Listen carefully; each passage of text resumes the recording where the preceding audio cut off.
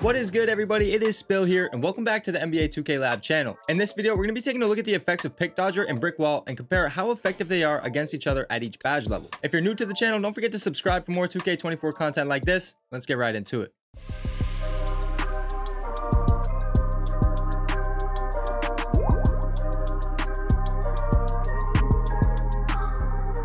The long definition of the Brick Wall badge says that it increases the effectiveness of screens and drains energy from opponents on physical contact. Now, for this particular video, we're going to be focusing on the screen effectiveness, but not only that, we're going to compare each level of Brick Wall against each level of Pick Dodger and see how they stack up against each other. Let's first start by looking at how no Pick Dodger stacks up against Brick Wall at each badge level. You can set some pretty effective screens even without Brick Wall against a defender with no Pick Dodger, as we can see a good screen percentage of 43%. Bronze and Silver see a slight bump, but it's most likely not enough to see a noticeable difference. But once you get to the gold level of Brick Wall, you should start to really feel the screens connecting, as we can see a good screen percentage of 59% in this scenario. I'm going to tell you right now that I think gold Brick Wall is a great sweet spot if you're looking to set effective screens and get your teammates open. Moving on to the Hall of Fame level though, we can see an enormous jump from the gold level against no Pick Dodger with a good screen percentage of 74%. Now these numbers are insane, but they come back to earth when faced with a higher level of Pick Dodger, which we're going to get into shortly. But regardless, Hall of Fame Brick Wall is an extremely heavy investment for your MyPlayer because you'll need 99 strength, and it's pretty rare to come across someone with this badge. But now let's look at the other extreme. Let's see how each level of Brick Wall stacks up against Hall of Fame Pick Dodger. Now, Hall of Fame Pick Dodger is a great badge, but it's also another hefty investment as it requires a 98 perimeter defense. And pitting this badge against no Brick Wall, we can see a good screen percentage of 28%, which is roughly 1 in 4 screens. Setting screens with no Brick Wall is nearly useless in this scenario against better defenders. The bronze level of Brick Wall shows a slight jump, but still leaves a lot to be desired, as it's about 1 out of 3 screens will be effective. Moving on to the silver level, it shows some promise, and it may work decent with a good screen percentage of 39%, but where we see the biggest jump is from silver to gold, as we can see a good screen percentage of almost 50%. Now, as I mentioned before, gold Brick Wall definitely seems to be the sweet spot, especially with the Hall of Fame level not showing a huge increase in this scenario. Here's the full graphic for every badge level, and if you're a big man setting a lot of screens, I would definitely aim for at least gold Brick Wall for the best results. And if you're a primary defender, you should look to at least get gold Pick Dodger. However, if you're not the primary defender, silver Pick Dodger offers great value as well, and it really depends on what you want out of your build. Now, that is all we got for this Brick Wall versus Pick Dodger video, a true 2-in-1 badge test, and I hope you guys enjoyed it. If you did or found it informative, be sure to leave a like. It's been Spill, and I'm out.